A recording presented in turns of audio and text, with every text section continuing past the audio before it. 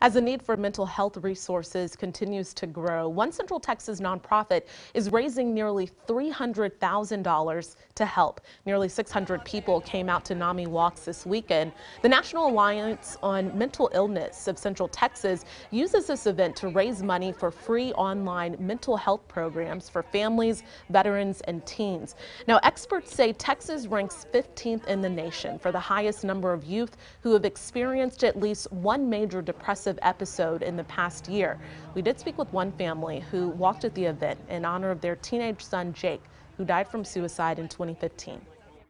Just a kind, compassionate, and loving person who actively wanted to get better. He was active in his treatment, and we treasure every minute of the almost 18 years that we had with him.